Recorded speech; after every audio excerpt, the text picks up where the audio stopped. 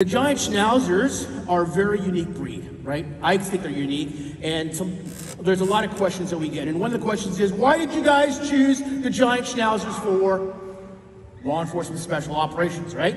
That's a big question, because everybody always knows, name me a dog, a police dog by breed that you know right now. What's the number one dog that comes to your mind?